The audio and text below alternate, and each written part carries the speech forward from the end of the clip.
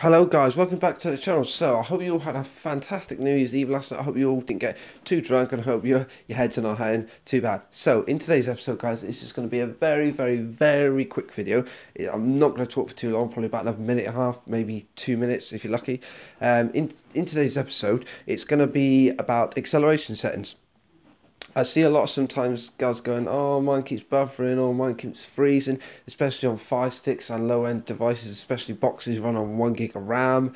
So this little setting will it'll help you a little bit, guys. You know, it's not gonna get rid of buffering, it's not gonna totally stop freezing, but it will generally help. I've previously had a Fire Stick before. I didn't know about this setting, and my Fire Stick was kicking me left, right and centre, you know, so I used this setting, and it didn't get rid of it completely, but it reduced it by 50%, guys. So it can really help. There's a lot of things you can do that can reduce this and can reduce that, but this is just a simple one, guys. So what we want to do is, as you can see, I've got Kodi loaded up.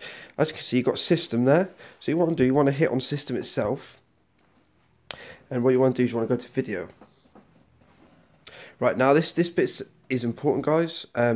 See where that it says where settings level expert. Now we want the acceleration settings. So if you go down to basic, it doesn't appear.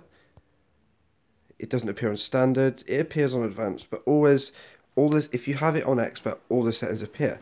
So once you've done that, that's quite important, otherwise it won't show. If you want to do is, you see third option down where it says acceleration. Want to hit that, guys. Now we've got a few options here.